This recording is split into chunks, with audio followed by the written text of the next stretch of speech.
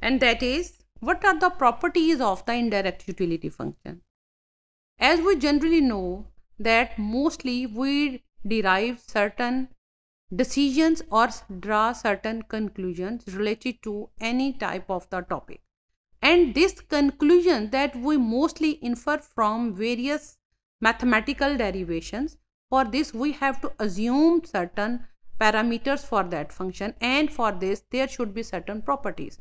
So अगर indirect utility function से हम कुछ conclusions draw करते हैं कि how it will behave और उसका impact क्या होगा, तो उसके लिए ज़रूरी है कि उसकी कुछ assumptions या properties जो कि हमने fix की हुई हैं वो उन सबको fulfill करें.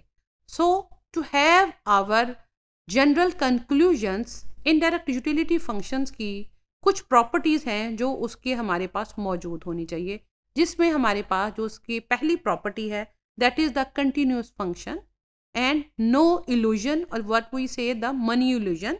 It means that the indirect utility function that is the homogeneous in the form of the amount of the or any type of the degree of the M or the money income, and if there will be increase in income, indirect utility function will be increasing, and for the prices indirect utility function will have the decreasing response, and it must have a quasi-concave function and then the rise identity. Now we will discuss all these properties one by one.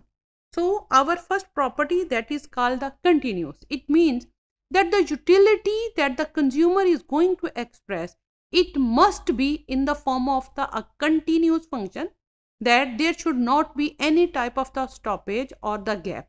Means consumer will perform the any change in the utility if there will be any change in the price, or if there will be any change in the income, then the consumer will exhibit his preference on a continuous form of the utility function, and on that utility function he is having any adjustment process moving from one part to the other. It means that property of the continuity, it ensures the movement or the response of the consumer to the changes in the income or to the changes in the price. Now coming to the other property, we see that there is the no money illusion. What we mean no money illusion? It means mostly when we take the utility function of the consumer, we take that utility is the function of the price and the money income or the income provided to the consumer. Here, to prove this money illusion, we have added this parameter or the coefficient to all our these variables. So if we take that, what will be the change in the optimal level of the utility due to change in the money income, then we, by taking the first order derivative, we see that the change in the utility through the change in the commodity X quantity, and how the change in this money income has caused, mean the change in the purchasing power has caused the change in the optimal level of the X. So plus this will be continue for this amount of good and for this amount of good. If it will be multiple good case, then we can continue this in the form of X, Y, Z and like this, or X1, X2 and X3. So it means that this will be the total change in the expenditure of the consumer incurred for the purchase of the commodity X, and this will be the change in the expenditure incurred by the consumer on the commodity Y, multiplied by the lambda, and when we come up with like this part and this, through the property of adding up, it comes to all this price xn multiplied by their amount of xn divided by m. This comes to total expenditure equal to the m. So we come up with the lambda. It means whatever level of k we are going to add here, It means if we add by the 2 or we add by the 3 or we add by the 4. So whatever there will be the amount that will be cancelled out by the change in their money income or adjustment. So now the next property, third, that increasing in the income and decreasing in the price form, we are going to describe this in the form of a combined factor. As we know that mostly in the form of the utility, there is a normal behavior that whenever the income will increase, consumer will shift its budget line to the right side, and when the budget line will shift, it provides the opportunity to the consumer to acquire higher level of the utility function, so that the consumer will purchase more of all the goods that he was having in his previous budget bundle.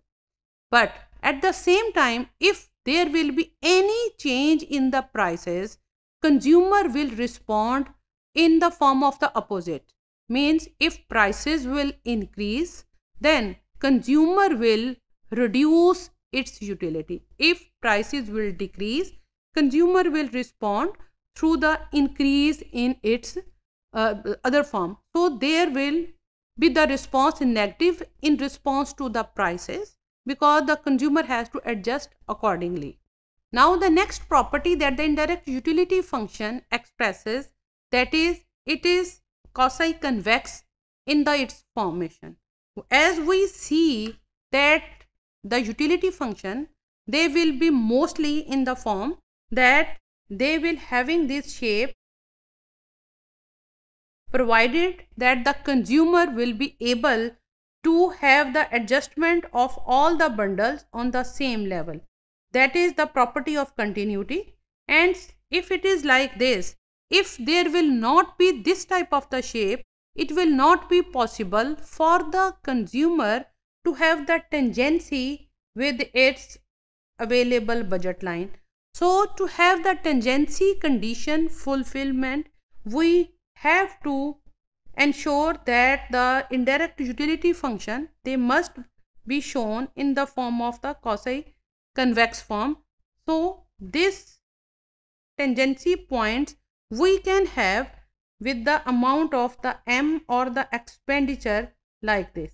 And as consumer increases the utility of the consumption of the commodity, so in the similar manner, respective expenditure incurred on that utility will be increasing. So as the utility in the form of direct Marshallian function, it increases, in the similar manner the expenditure incurred on that attained utility, it will increase on the right side form. The sixth part is, or the property, that is called the rise identity. So when we say the rise identity, it means the consumer's Marshallian demand function for any good, it is none than other that it is the ratio of the partial derivative of the indirect utility function of the consumer.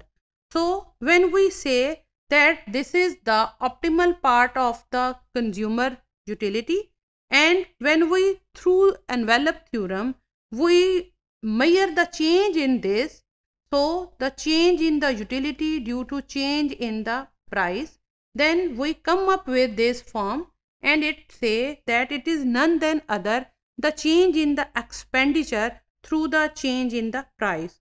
So according to this, we come up with the part that is called the amount of the lambda, and lambda is none than other, that is the 1 unit change in the price of a commodity, how it will have the effect on the change in the expenditure incurred on that commodity. So it provides the consumer a tool to compare various commodities, or we can say the law of EQ marginal utility through this property.